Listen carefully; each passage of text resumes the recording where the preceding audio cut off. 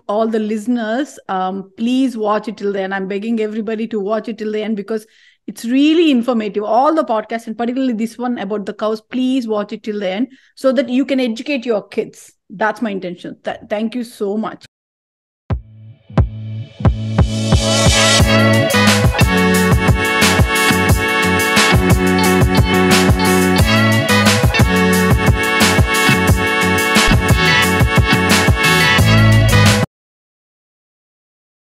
Hi, Ashwin. Welcome to the L-Cube Show. Thank you. Thank you so much for hosting me. It's my pleasure to know about today's topic. So I'm sure the viewers are going to be thrilled also.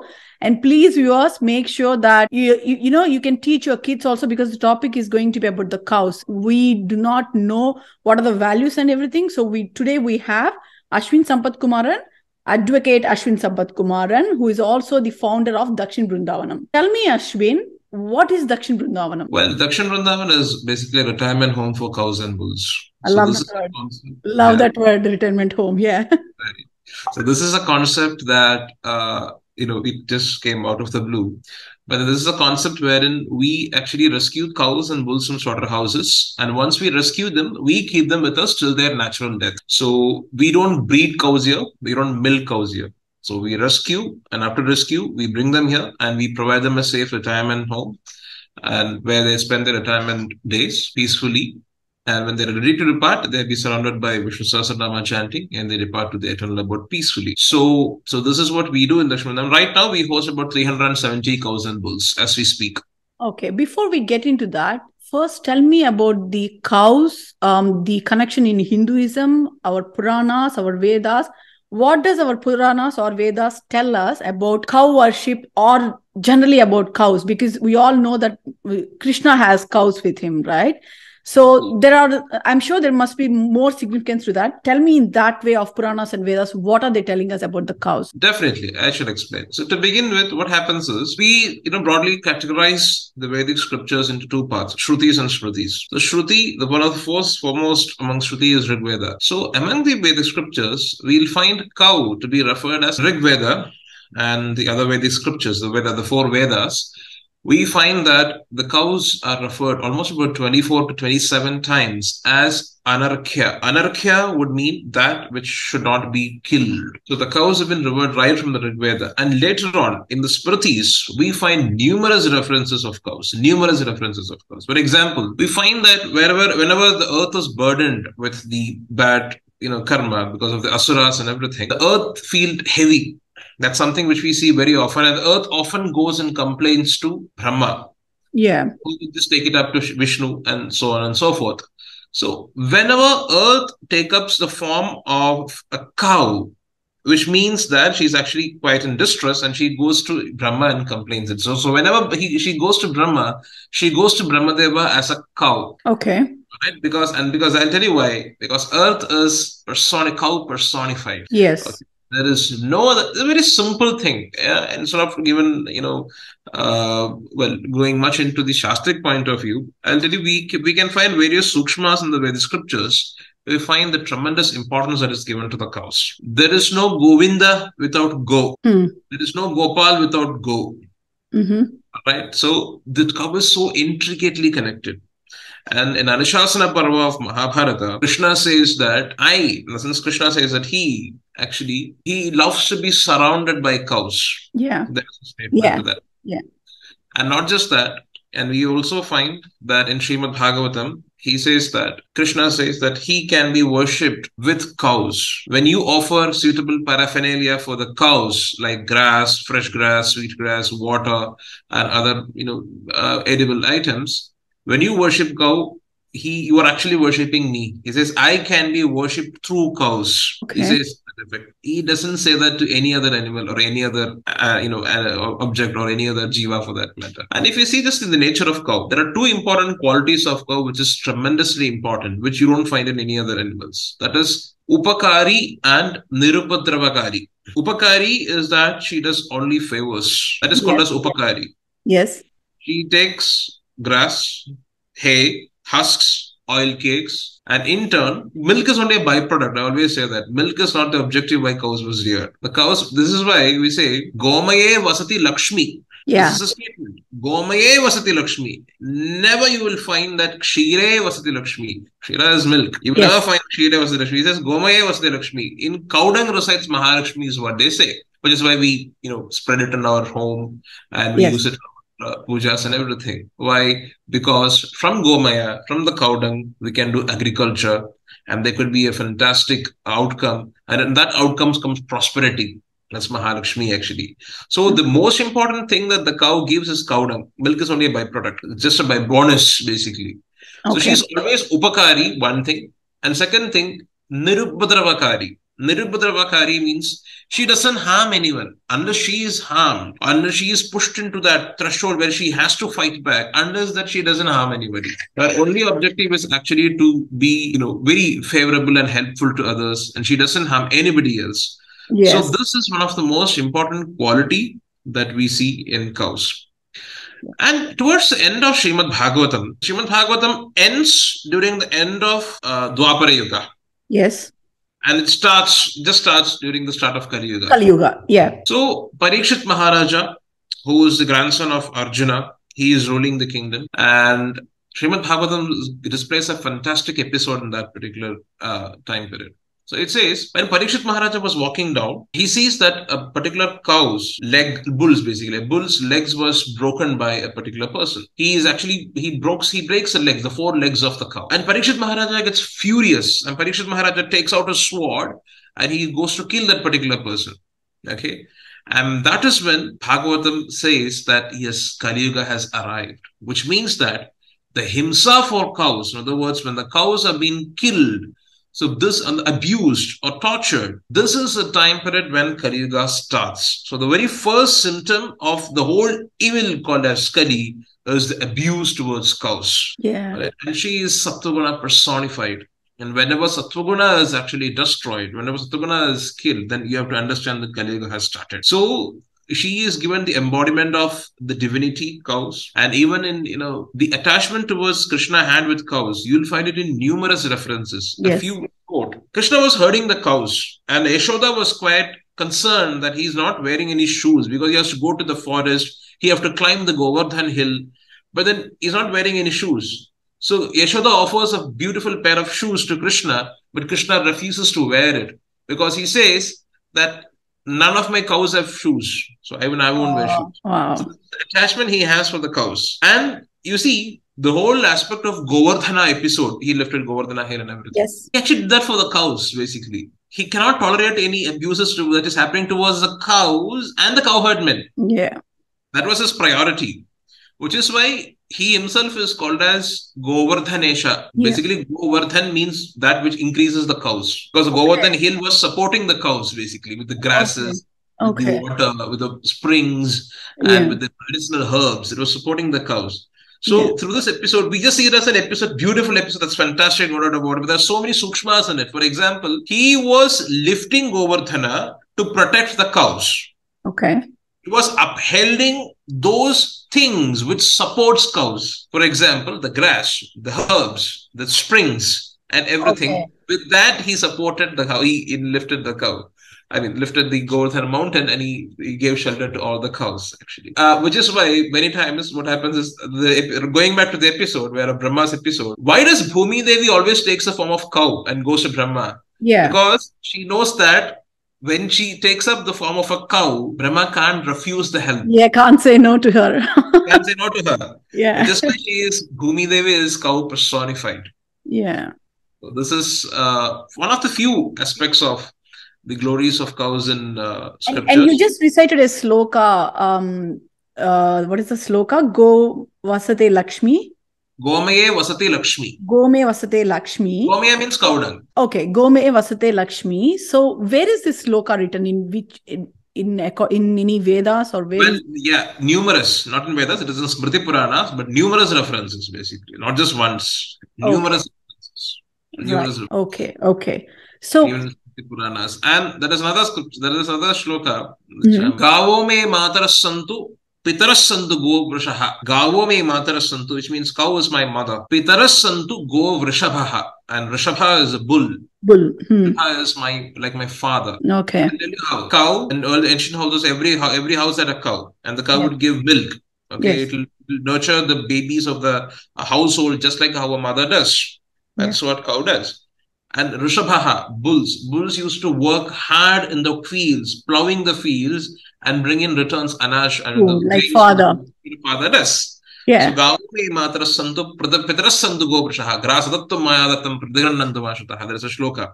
So which means that cows are mothers and the bulls are the fathers. So there's a statement. So when the scriptures are very clear that they have not equated this to any other animal. Right. Aren't you sad that we're losing all that anciently we had houses who had cows? So there is no house without a cow. I'm talking about in India particularly. So how much do you think it's happening these days? I don't think it's happening pretty much. 80% of the household doesn't have cows. Doesn't have. And then we're living in apartments, high-rise apartments and everything. How do you think it will come back to that? Like, how do you think people will come back to that and understand that it's really important? Honestly, it's impossible. Giving up the standard of the going, it is impossible because you cannot have cows in your apartments. And even if you're having individual houses in cities, they no longer allow you to keep cows. I mean, in metropolitan cities, the corporations, they don't allow you to keep cows in the limits, the corporation limits inside the house, and you don't have space for it. That's a reality. We have to face the reality, which is one reason why I came up with a unique idea in Dakshin Vrindavan.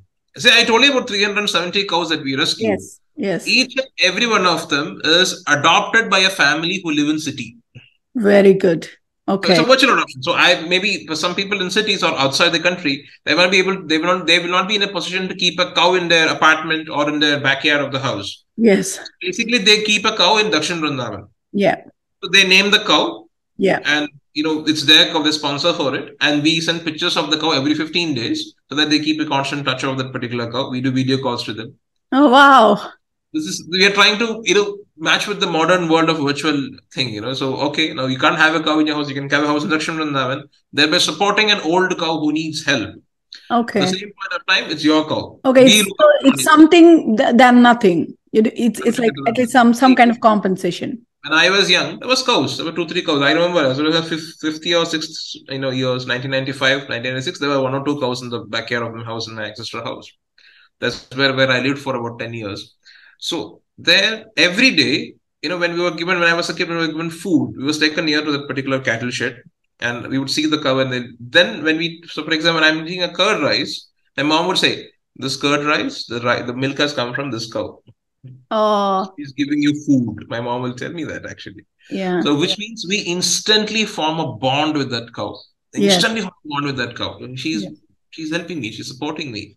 Yeah. So this kind of bond was there for all the kids of those generation actually. Yes. And perhaps our generation would be the last. My generation would be the last. 1990s. Yeah. Kids would be asked to experience that. Yeah, I hope it should revive in some or the other way. Hopefully, yes.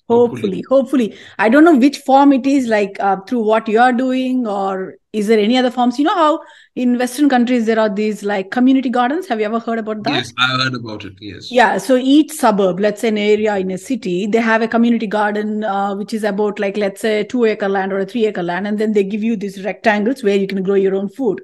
Okay. I hope there is, because in India, cow is like our main worship for all Hindus.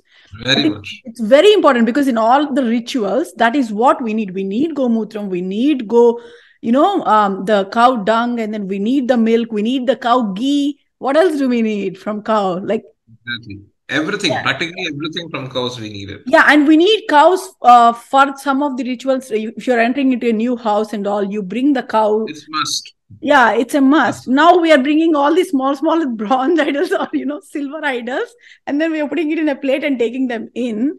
Yeah, so I hope something comes up like community goshalas, Definitely. If it's not possible in the cities, outskirts, but not 1 or 2, because if the city consists of like 1 million people, you have to compensate it in some way, right?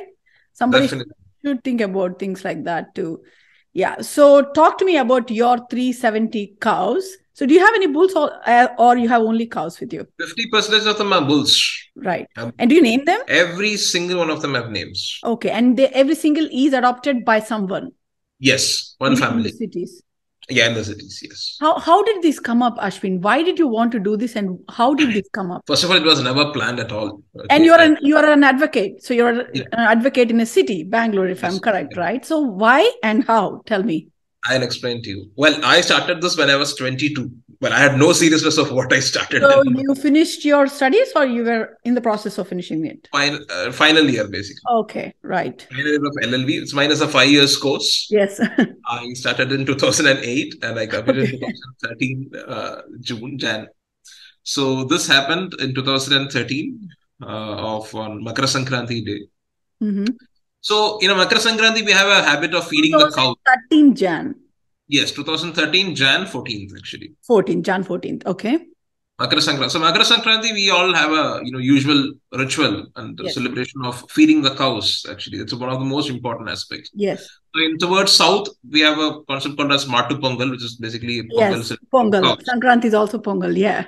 So when we have one day exclusive dedicated for cows, that happens next day of Pongal basically. So my mom, she gave a whole huge bunch of a bag of bananas, jaggery and everything. She asked me just try to find out some cows and go and feed and come. These are for the cows. So we moved to city. It was very difficult to find cows. But then about 30 kilometers away from, I Googled, and 30 kilometers away from my place, there was a small farm. That's what it showed. But I went, it was a huge setup. It was a huge farm. It had about 30 cows and huge acres and acres of plantations. Not a small time farmer, plantations. And I started feeding the cows bananas and jaggeries there. So then I saw a small bull calf, about 3 months old bull calf running around, all joyful, all energy, just like how the kids are, full of vibrance and energy. It was a very delightful sight. 3 small, white, 3 months old calf. So I was also trying to play with him and all that. And that's when I had a conversation with the owner of the farm came in, and he was, and then there was another person who came in, and from what I could hear, that they were actually negotiating the sale of the bull calf with that particular person. The one which is running around? Yes. Okay. Same bull calf. And the person who came to buy that bull calf was actually a butcher. That is when I realized that there is a huge demand for veal calf. Veal is tender calf meat. There's a huge demand for veal calf. It was a shock for me. So once the butcher left the place, I looked around and I told him, "You are selling it to slaughter?" He said, "Yes." And cardinal sin of me, I tend to argue for things. That's the final year of my law. So I have this arrogance, flight, but I need to argue for things. That's my thing, basically. So I said, I looked around, and we lawyers, we look around for things, clues. So I looked around, and there was a huge photograph of Lord Shiva, lit with flowers. You are looking to get a logic to convince him. Exactly. Exactly what happened. So I looked around, there was a huge photograph of Lord Shiva, and then it so happened that it clearly indicated the completion of his morning puja. So I asked him, "So you are a devotee of Shiva?" He said, "Yes." Okay. "And you are sending Nandi to slaughterhouse. It doesn't make any sense to me." Oh my God. So he replied back, "No, it's immaterial. These bulls, they don't give me anything in return." That's what he told me. Because these bull calves, they don't give me milk and they don't give me anything in return. What's the point in maintaining them? It's not possible to maintain them. So I'm disposing. Disposing is what he used. But it was a shock for me. At times, when it comes to abuse of cows, I tend to be quite blunt with people. But that's something which I need to change. It cannot happen anyways. So I told him that, well, with this act, you have just reserved a first-class ticket to hell. You've just purchased a first-class ticket to hell with this act of selling the particular bull calf to butcher. He paused and he asked me a question. You speak so much of dharma and everything. And why don't you take the bull calf and show me an example out of maintaining it? I cannot maintain bull calf. You speak so much of dharma. Take the bull calf. Maintain it. Show an example. Honestly, I didn't expect it because my intention was only to put some logic to it. And actually, I didn't expect it. Okay. Well, I paused for a moment and I clearly remember asking myself a question. Am I ready to commit myself to upkeep of this bull? Which means 20 years of commitment. I've turned 42 by then. Minimum 20 years of commitment I would need to take care of this particular bull. I paused. I clearly paused for a moment. And when I paused for a moment, I saw that the bull calf, up to until which was running around, it also stopped running around. And it took few steps near me, towards me. For me, it was a clear indication actually as to, I took it as a sign from above. I said, I guess I'll take it. I'll take the bull calf. And I traveled with my friend, who's a co-founder of Dakshin Vrindavan. And we kept the bull calf actually between us in the two-wheeler. On a And we drove back, motorbike. yeah, in the bike. A small calf. And we drove back home. Wasn't your mom like, didn't I ask you to go and feed it? Why did Hey, you? that is the whole point. Because when I tied the bull calf in the lawn of my garden, there was a World War III in my house. Right. I tied the bull calf in the lawn. There's a small lawn garden there. There was a World War III in my house, of course. But then I told her, then we found a friend's farm where we spoke with the caretaker. So he said that you take care of the bull calf, we'll pay you. Every month we'll pay you some money to upkeep, take care of it. We'll pay you money. And he was okay with that. And the idea was that, okay, me and my friend, we'll pull in money and we'll pay every month, we'll pay some money so that he'll take care of the bull calf. And this but this is the first bull calf. And he still lives with us. His name is Balaram. And I always say, I'm not. So you told your mom that you're going to keep the bull calf in your friend's farm? Yes. Not at the house? Not at the house. Okay, done. She was a little relieved, actually. Yeah, understood, yeah. And then we moved the calf to the friend's house and he was living there. For 6 months he lived. I mean, he still lives with us, by the way. His name is Balram, and I named him Balram because he's so fair. Like, he's milky white fair, just like how Balram was. Yes. And in our scripture, Balram came first, and then came Krishna. Yes. So his elder brother. So we named him Balram. We always say he is the founder member of Dakshin Vrindavan, not me. I always say that. Okay. Balram so the cow. Founded Dakshin. Balram the bull calf. Bull. The bull. Yeah. Okay. He is almost about 12 years now. Oh. So 11 years, yeah. So, and then it so happened that, and we had no intention of expansion, clearly no intention of expansion. But another incident happened when I was on a pilgrimage to Madurai, Shrivilliputturu temple.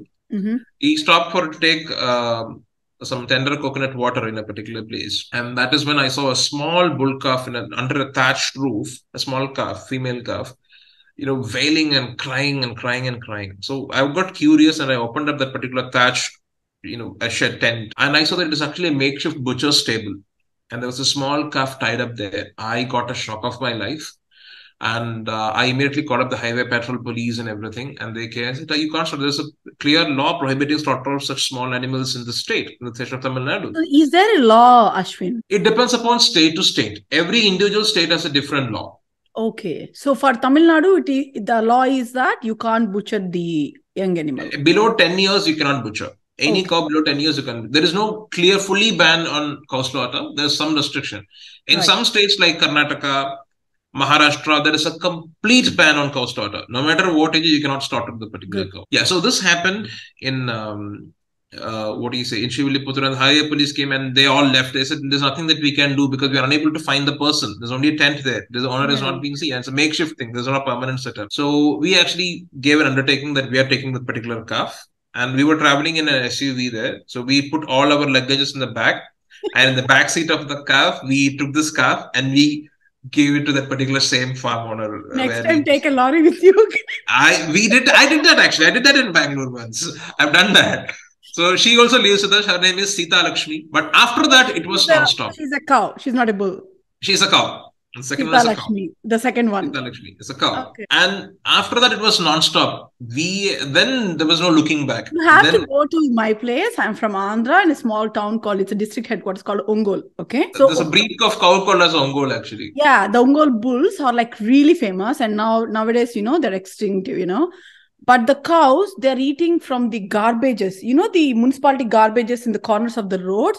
I feel so sad anytime I watch it. They eat from the garbages and nobody's taking care of them. They're so lean and everything. You should go to Ongole, but you take a goods train next time.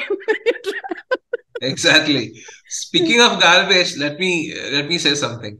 So in 2015, we had rescued a cow by name Manjari from Bangalore. So she came and she appeared to be quite well-fed cow because she had a stooge stomach and everything. She appeared to be well-fed cow.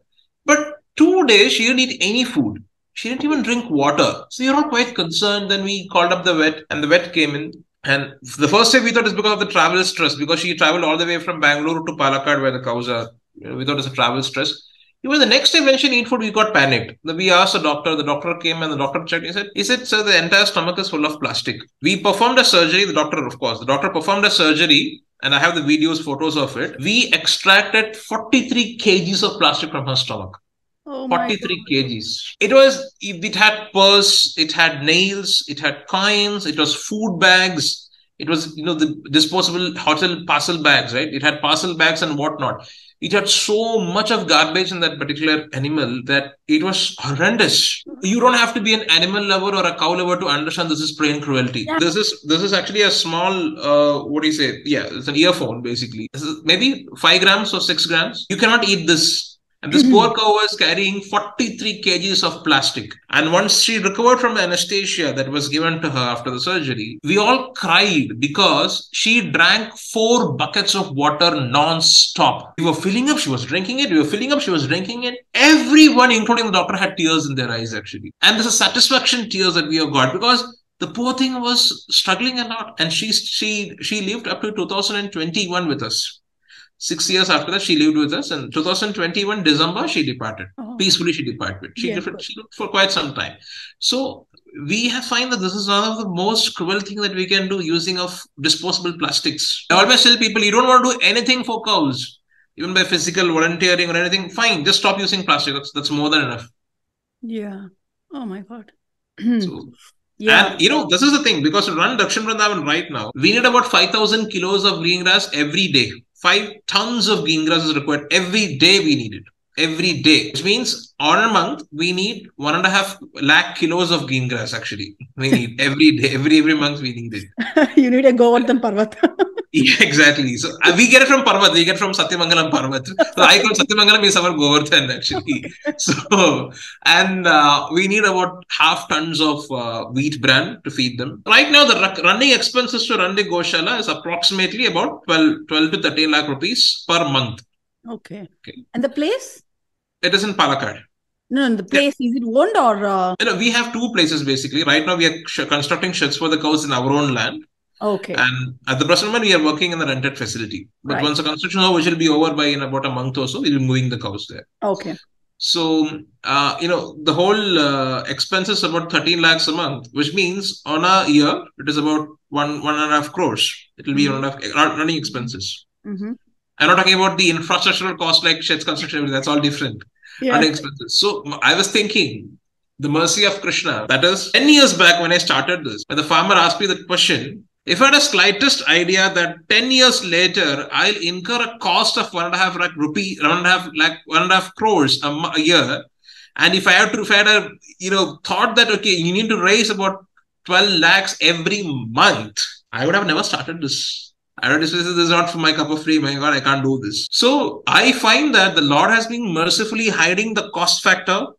And he pushed us to do the service seva for the cows. They are quite convinced by that actually. Yeah. Because we have seen his hands in various forms. In 2000, many of the expenses were taken from our own pocket at that time. Then 2015, I didn't have food to feed the cows for the next day. I had 45 cows back then. We didn't have the money to feed the cows for the next day. So we were quite upset, sad. We were thinking, and I took my bead bags and I was chanting the names of Narayana. And I was praying to him, listen, Lord, you sent us the cows to serve. You did. Better you arrange some grass for them. Otherwise, I'm going to open the gates of the Goshala and the cows will be out to fend for themselves. You won't believe me, because there was an outstanding bill from the grass supplier. We have to pay him approximately 10 lakh rupees. Okay. Outstanding bill was it. Wow, that's... It's huge. So he said that, I can't supply more grass until you clear the dues. And we had no money actually to clear the dues. You won't believe me, that day, night, around 1:30, 2 o'clock in the night, I'm getting a call from a person from USA who said, I heard a lot about your venture and I really want to support you guys. So I'm transferring some donation to you. I said, thank you so much. My intention was that whatever he gives, I'll clear the dues and I'll tell him to supply grass. And my intention was to keep the supply going. Yeah. Miracle of miracle is that he donated exactly 10 lakh rupees. Why did he want to donate 10 lakhs? Exactly. I never met him. Like, who donates 10 lakhs in one go? I pulled him as one of the trustees of Dakshin Vrindavan. He's right now one of the trustees of Dakshin Vrindavan. Thanks to him. Really. Deepak Shankar is his name. He works for Microsoft. And he's one of the directors of Dakshin Vrindavan. I really hope, my podcast listeners, please do support his cause. I'm going to give all the links of Ashwin's. This is not for Ashwin. Ashwin is not doing it for himself. He's doing it for the cause. It's a really good cause, Ashwin. I am just getting goosebumps. I don't know what to say here also. So I have seen that in all these aspects, we see the hands of Krishna. He's been pushing to do seva. Okay, do it. You need help? Struggle. I'll give it to you. But you need to struggle. If he wanted, I always think about it. If he wanted, he could have avoided Mahabharata war, or even if the very thought that Krishna thinks that, okay, let all the Kauravas die, they would have all died. Thought of him is sufficient, actually. But he didn't do it. He sat. I said, you fight. You work now. You work hard, actually. So that we should learn a lesson, right? Exactly. And he likes to do that. He likes to put us to hard work. Oh, yeah. Always, actually. Yeah. So he says, now you guys go work. Just like that, he was saying this, okay, you work. I'll give support whenever is required. I'll keep giving support. But you have to work hard. Do your karma. So that miracle of the Lord, we have seen it in numerous instances. Okay. So each cow you have adopted. So you have 370 now, right? Yes. So you have each individual, or one person adopts multiple cows also sometimes? So we have both things. There's one or two donors who adopted 2-3 cows. But most of it is 1-to-1. Okay. Of course, almost about 20 cows yet to be adopted, but 350 are adopted. Okay, so you don't take out the milk of the cows. That means the calves are drinking the milk. I'll tell you why. Because we don't breed the cows here. So there is no milk. So unless they lactate, you don't get milk. Okay. So the cows don't milk give 24/7, 365 days. The cows will give milk only when she is pregnant with calf. Yes. Okay. We don't impregnate them. There is no, bulls and cows are separated. Okay. And we don't impregnate the cows. We don't breed the cows. Can I ask of course. That's a fantastic question. I'm going to answer that. See, in Dakshin Vrindavan, there are certain principles that I formulated and I follow, which I feel that is one reason we are able to serve more and more cows. That is, see, given an option, I will rescue more cows from slaughterhouses than increasing the mouths to feed inside the Goshala. Okay. Given the limitation of resources, limitation of land, limitation of infrastructure like sheds, limitation of many other things, basically, doesn't at all make sense for me to breed cows inside the Goshala. If I'm breeding, say, I'll tell you what, we have 370 cows. Yeah. Breedable cows will be about 100. Okay. Breedable age cows. Suppose I allow them to breed, next year I'll have 100 cows, correct? No? Which means the strength will go from 370 to 470. Yeah. It's not about 470. But then, that 100 cows that I'm increasing here, I would prefer them to be rescued from slaughter than breeding here. Understood. Your point is more about the rescue angle. Priority. Breeding angle. Our priority is that, okay, I have to increase. Okay, they have to increase. It's completely understandable. It is completely understandable. You took, see, everybody can't do everything. There are roles for each person. You are right. Yeah, we function as a rescue and retirement home. Simple. Yeah, you're not someone who is going to fight for the extinction of the cows. You are someone who's the rescuer of the cows and then give a life and retirement home for them. Exactly. It's good to be clear. It's really good to be clear. Exactly. And then, of course, we do get pregnant cows. So when the pregnant cows give birth, when you rescue pregnant cows, when they give birth, the milk entirely goes to the calf. That's an irony. So what happens? No profit at all for you. No, zero. And then maybe you're putting something from your pockets as well. Let my mom doesn't hear this podcast. Give me her number. I'll send it to her. So another thing, that's an irony, So what happens? We rescue a lot of orphan cows. Lot of orphan cows we rescue. So to feed them, we buy milk from outside. So all the locals, because it's a typical rural village place. So all the locals think, you have 300 cows and why are you buying milk from me? And they ask this question. Usually supplying milk to the entire district. Yeah. We have 360 cows. I said, then, we have orphan cows. We will buy about 20 to 30 liters of milk every day from outside to feed our orphan cows. Great work, Ashwin. I'm sure all the listeners will, applaud this. Really, thank you so much. You're doing a part of me also, which I'm supposed to do. So thank you for that. And through this, I'm telling you, I'm going to adopt a cow too. Thank you. Thank you so much. Thank you. If possible, I'll ask my daughter and son also. I'm not going to push them, but I will tell them, I'm sure if they watch the podcast, that's what they're going to do too. Yeah. So for the next generation kids, they do not know the value of the cow. What are the values of cows? Like scientific values. I'll tell you what. To teach the kids, it is a very simple thing. Extremely simple ways you can tell them how important the cows are. Very logical, simple, plain, layman language. Who else can explain logically better than you? Come on now. Thank you. So I'll explain it to you. Very basic thing. The cow gives cow dung. You cannot think of going near to any excretia of any animal in this planet except from cow near it. The cow actually near it actually. The excretia of so many animals, including humans. I know it's quite quite vulgar, but let me say that. Yeah, sure. We are the most advanced species and so on and so forth. Go ahead, yeah. Excretion of so many animals, and the cows ones are the only one you can think of going near it. You won't think of going near it actually. It doesn't give bad odor to start with. And second of all, that is which we use to clean. Can you imagine? We are using the excretion of an animal to clean and to purify a particular place. Yes. In our ancient houses, in other words, ancestral houses, well, the front of the house where you put columns, rangolis and everything, it was always smeared with cow dung. You basically mix the cow dung and then you sprinkle it in front of the house and then you put the column on top of it, right? Exactly. Yeah. And they say that it's antibacterial too. It is antibacterial, it is antiseptic actually. It is antibacterial, antiseptic. It's highly, good. Right now, there are so many patents about cow dung's antiseptic and antibacterial properties in USA. You know what? Whenever I have a discussion with my son regarding anything, he'll be like, "Oh, come on, mom. It can't be true." And I'm like, if some Westerner comes and tell you that there is a patent and we agree that. Yeah, we studied in Oxford University or, all the reputed universities, then they'll be like, "Oh, really?" Then they'll accept it.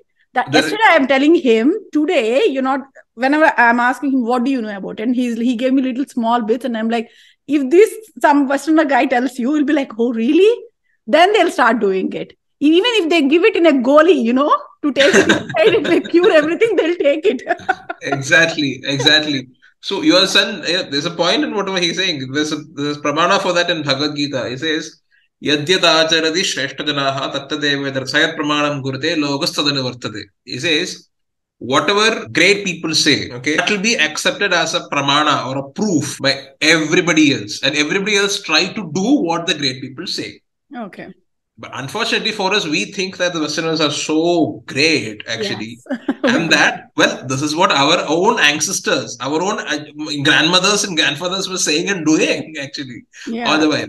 But then that is there with all the kids of the generation, including me at one point of time, of course, yes. Sure, me too, sure. All of us. So once we age and mature, once we get dharmic parents, and then we'll slowly realize, we were doing this here. Don't be finished. For example, there is a saying in Telugu, I'm from Andhra, so there is a Shankanlo poste gan teerdham avadu. You know the Shankar?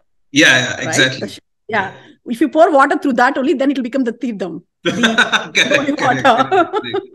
Exactly. Yeah. So, and you are saying, cow dung and then cow urine. For example, see, simple things, so many patents with cow dung and cow urine. One of my friend, he was also the applicants of one of the patents of cow properties of antiseptic and antibacterial properties of cow urine in USA. And, if you go to typical village, right, if they have any wounds or something, they'll simply apply cow urine and it'll walk off. Really? They do it. Even now they do it. They'll simply apply cow urine in that and they'll walk off. You have to imagine they're actually doing it with the excretia, liquid or solid, of an animal. If they have to do with an animal's excretia, they can do it only with cows. Yes. That actually puts her above all the other species of this earth. And the day we removed cow dung from agriculture, we had to start eating poison in the name of food. You remove cow from agriculture, then the food is poison. Then everything is poison right now. It is. Everything is poison. Yeah, that's what is poison. That is why we are going through all these scans and all kinds of diseases which are unknown of, actually. Exactly. So that is one very simple way of understanding them. Another aspect is that if you see the cows, right, she has a huge maternal, capability, maternal instincts. Motherly feeling. Yeah, like mother. So huge it is. I'll tell you what, I've got pictures also where, the cow will feed dogs, orphan dogs, puppies. I've got photographs and videos of monkeys going and drinking milk from that particular cow. In the cow of our houses, I don't have cow, but those times we had cow. She clearly knows that only a portion of that milk goes to her calf, and the rest of the milk goes to the owner of the particular household. But she loves the owner of the household so much. Now, and let me compare something. You cannot think a human sparing that particular person's breast milk to any other human. Forget about species. Yeah. I'm not even speaking of species. Yeah. Species is totally out of question, actually. I've seen only Bishnois doing it. I'll come to that part later. Forget about species. But then this cow, she gives milk to all the other animals. It gives to humans, totally different species, who she clearly knows that, okay, this man is going to, take half of my milk, and my baby is going to get half of it. But she still gives milk. She continues to love that particular owner of that particular establishment, household. This huge maternal instinct is one of the most important qualities of the cow. And another aspect, when we connected to this particular thing, we have seen that in Dakshin Vrindavan, we find a lot of orphan cows. When the orphan cows come, there's a beautiful sight in the Goshala. All the cows will come. They all will see, observe, lick, nurture. It is as if they are communicating to that calf that, yeah, they're there. You're fine. You be comfortable here. We'll take care of you. Wow. Don't worry that you got orphaned. We'll take care of you. And I have seen cows who do not lactate, they started lactating for this particular calf. I've seen that instance. Wow. She doesn't have any calf. She doesn't lactate. But she started lactating for this particular calf. So this speaks huge volumes about their motherly qualities. And our scriptures says about 7 mothers, basically.